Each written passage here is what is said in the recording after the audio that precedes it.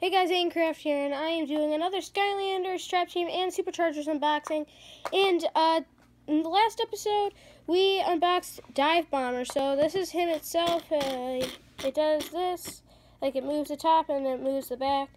And this is its card, as you can see. But today we are not going to focus on him. So let's just put this to the side. But today we are going to be focusing on the water trap. Now, I thought this was an interesting one to do, so I just picked this one out of all the ones I got today from Target. But, oh, it's already broken. Well, this is going to be easy to open. Alright, so let's get him out, if I could. Get out, trap.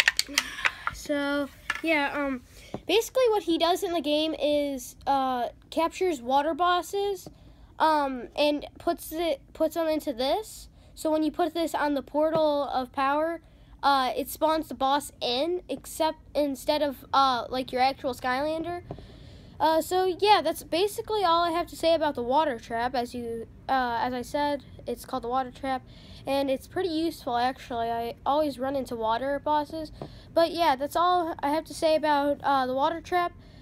Please subscribe to the channel to support it, and like the video if you did like it. And I'll see you guys all later. Bye.